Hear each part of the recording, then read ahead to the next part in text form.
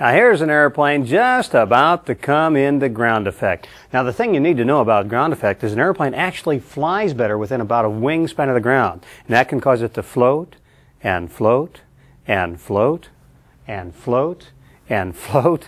And that is one of the problems with ground effect. Now why does an airplane fly better when it's within about a wingspan of the ground? Well, here's why. Normally, when an airplane is flying, we talked about the fact that there's high pressure underneath the wing and relative low pressure on top of the wing. And we also said that anytime you have this pressure differential, some of the molecules from the high pressure area are going to try and make their way around the wingtip and destroy lift on top of the wings.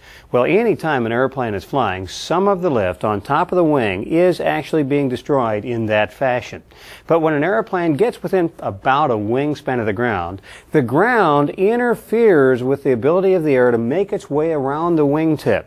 And some of the lift that would have been destroyed is no longer being destroyed when the airplane's within about a wingspan of the ground, and that is called ground effect. So on the FAA written exam, you need to know that ground effect is the result of the interference of the surface of the earth with the airflow patterns about an airplane.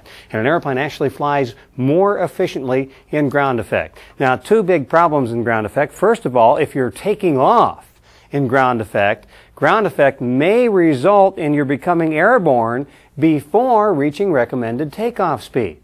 Now, the airplane will fly, but it may have a hard time climbing out of ground effect. And therefore, if you take off too soon, you can actually wind up using a lot more runway to get airborne. So ground effect may result in becoming airborne before reaching recommended takeoff speed, and this is really a problem at high altitude airports. They had a guy who took off one time at Lake Tahoe. It has about 5,000 foot altitude. Sometimes it gets up to 90, maybe 100 degrees at Lake Tahoe. Tremendous density altitudes at Lake Tahoe. Well, this guy took off at Lake Tahoe, and his pilot technique for taking off had always been to look outside the window, see if the runway was going by fast enough. And he'd say, oh, that looks fast enough for me, and he'd jerk back on the wheel and pull the airplane off.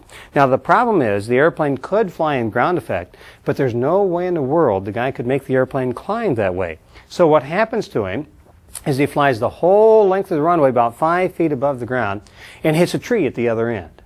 That guy staggered out of that airplane and said, ground effect caused that accident.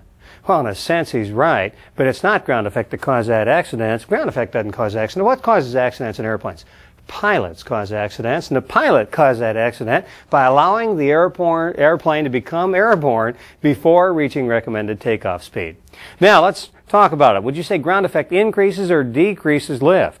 Well, it increases lift. The airplane flies better in ground effect. And does ground effect increase or decrease drag? It decreases drag.